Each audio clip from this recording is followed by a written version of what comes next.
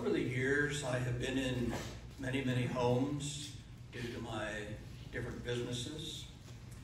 But one thing has always been evident wherever I've gone, and that is there are pictures on the wall, setting on the mantle, setting on tables, but there's always pictures. People like to remember things. Some of the pictures are of special events. I've seen the pictures, big, wide pictures of a company of soldiers as they were getting ready to be sent out to fight in World War I. I mean, pictures a couple of feet wide is just, you wonder how they took those kind of pictures and printed them. I've seen pictures of newborn babies, proud parents wanting to remember the birth of that child. Many times, firstborn seems to have a little prominence. Secondborn, thirdborn, they get their pictures taken too, but it seems like there's always more of the firstborn. But we like to remember things, wedding pictures. Imagine everyone has pictures of when they were married and like to remember that day. In later years, people would take videotapes. Now they get their phones out and do the video with their phones. But it all comes down to the fact that we like to remember things and we like to have a reminder. We like to look at something or hold something or have some item that will remind us of some good event. Jesus knew that we needed something to remember him by. And not just Jesus himself, but the crucifixion, the death, the sacrifice.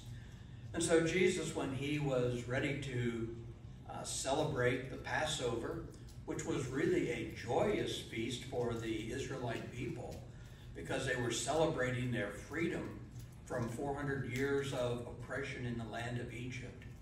And so it was a joyful time, but it was also some sadness because they had the bitter herbs to remind them of the bitterness of the oppression.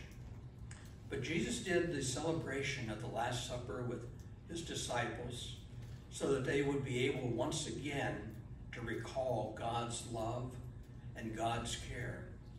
In the Gospel of Matthew, we read a very short statement about what the Last Supper was like with Jesus. Now, the different Gospels have a little different wording on the events, but they all have one thing in common. It says, as they were eating, Jesus took bread, blessed and brake it, and he gave it to the disciples and said, take, eat, this is my body. Then he took a cup, and after giving thanks, he gave it to all of them and said, drink from it, all of you, for this is my blood of the covenant, which is poured out for many for the forgiveness of sins. But I tell you, I will not drink from the fruit of the vine and from now on until that day when I drink it anew with you in my Father's kingdom.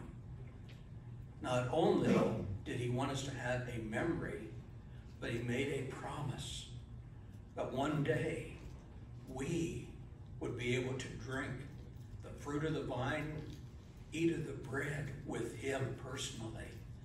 And such a hope to look forward to. We've just sung several Christmas carols, reminding us of the humble birth, but also of the great purpose that Jesus came, not as a baby, not as just a man, but as God's gift to mankind, that we might be redeemed from the curse of sin. And so when Jesus instituted the Last Supper, he gave us something to remember him by. You take your packets and take up the cracker. Let's eat together, representing the body of Christ that was given for us.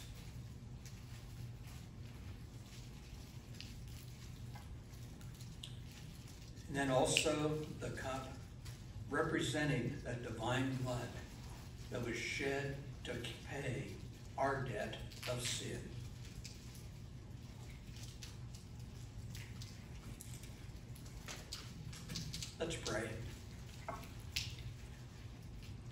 Heavenly Father, especially at this time of year, we remember that great gift of love, sending your Son, that he might live among us, that he might experience all that we go through, but ultimately he would remain perfect, the perfect Lamb, the perfect sacrifice. And so, Father, we ask we might be spiritually renewed and strengthened by eating of this bread, drinking of this cup, as we remember that great gift, not only of your love, but of Jesus, willing to go to the cross, to suffer, to die, but ultimately to be raised again, to give us that promise that one day we will be able to eat and drink at feast with him.